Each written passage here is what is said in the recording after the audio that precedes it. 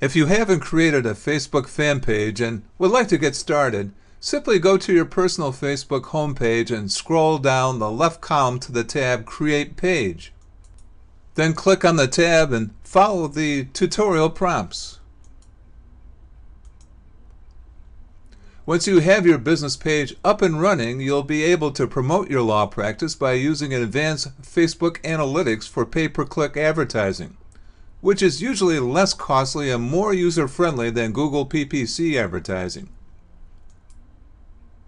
LinkedIn is a wonderful social medium to be engaged in, especially if you're working with businesses and wealthier clients. If you are not optimized for LinkedIn, it is relatively easy to get started. Open your LinkedIn editor and click on the navigation bar tab Profile and start building your profile by following the prompts. LinkedIn originally started as a resume job hunting service and still is to a large extent.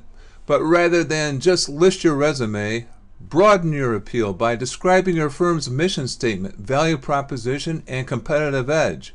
Then round out your listing with a brief story on how you got started with the challenges you faced along the way. Give yourself a competitive edge in writing your professional profile by keeping in mind that all things being equal, people do business with people they like and trust. And when all things are unequal, which is most of the time, they even more so do business with people they like and trust.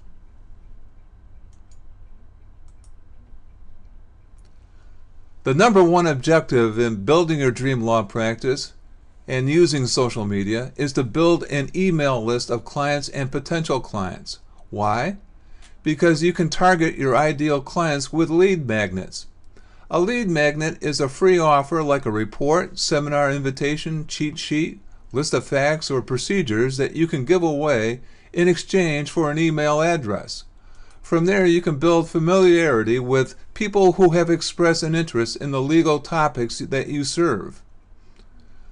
Follow-up emails can be time-consuming if done manually, so most firms use an autoresponder service.